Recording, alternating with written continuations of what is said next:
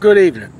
Want to make one of my YouTube podcast sports video pertaining to Michael Jordan and LeBron James. I'm about to give some more facts when it comes to Jordan. Why it's not close. Matter of fact, there's no player in this league today, this generation, even close to Jordan. Like I say, and that's especially LeBron James, with his overrated legacy that he has.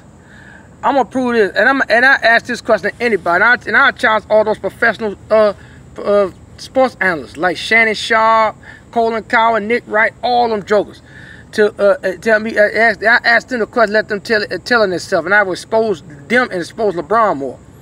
Tell me the last time a scoring champion won the MVP, Finals MVP, scoring title, led the playoffs in scoring, led the finals in scoring, made all NBA defensive first team, made all NBA first team in one season. Tell me the last time that any of these, and I'm gonna name players: Kevin Durant, former MVP, former Finals MVP, multiple scoring champions. LeBron James, former Finals MVP, former scoring champion.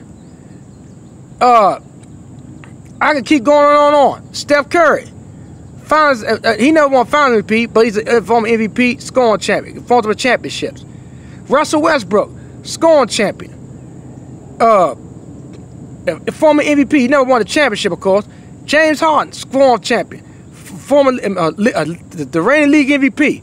Want me to keep going? Come on, Anthony, scoring champion. Want me to keep going? Dwayne Wade, scoring champion, former Finals MVP. All these dudes are true superstars and first ballot Hall of Famers that I just named. Now tell me if any of them did what Michael Jordan just did, what I just said.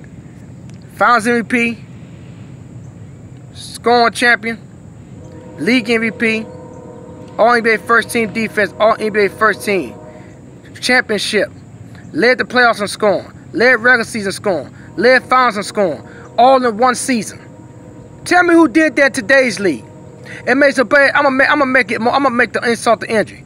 That makes the sad part about it is, this era is easy for these cats to score, to do more. It was harder back then with the hand checker rules and the time that they had, the physicality, and then the belt of truth centers that they had back then. Tell me when. I can tell you, none of these cats never did it. Jordan got more scoring titles than every last one of these dudes I just named combined, and he missed 5 years. He retired twice. That's the embarrassing part. These dudes playing a whole career. And all of them done something that Jordan they done, exceptional commander. He didn't even made to the NBA Finals. All of them got at least one Finals losses. Michael Jordan never lost in the Finals. What brings me to the big picture, Michael Jordan done that 4 times.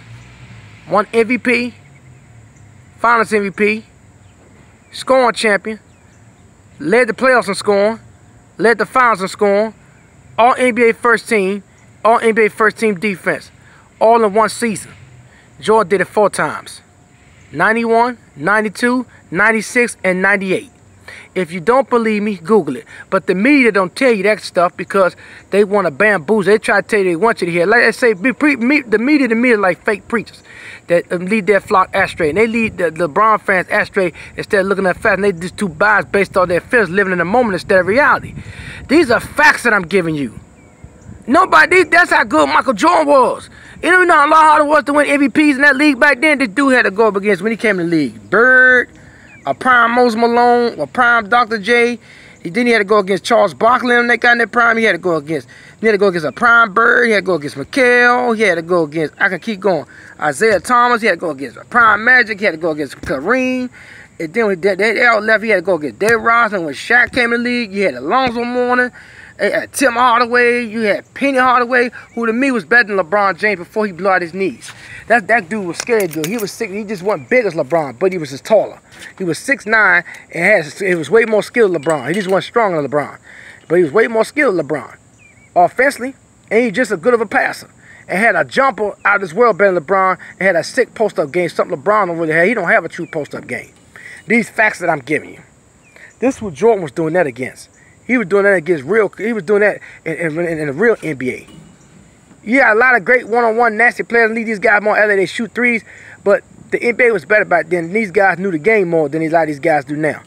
Some of these dudes just stuff their stats, and this record's easy to break down because you can't hand check and play real defense. Mike was doing this when it was hard, when you was getting beat up coming down the lane. That's how good this dude was. And averaged 30 8 times. 8 times. LeBron averaged 30 once in a season without the hand checking rule. So you do the math. So all this LeBron, they need to take that. LeBron fans and LeBron and all the analysts need to take that crap, try and compare it and shove it. The dude's not better than Kobe, and Kobe don't even Mike level.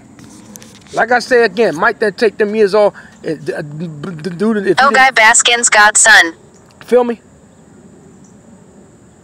Guy Baskins godson. They can take that and shove it. That's all I want to say. Everybody have a nice day. Guy Baskins.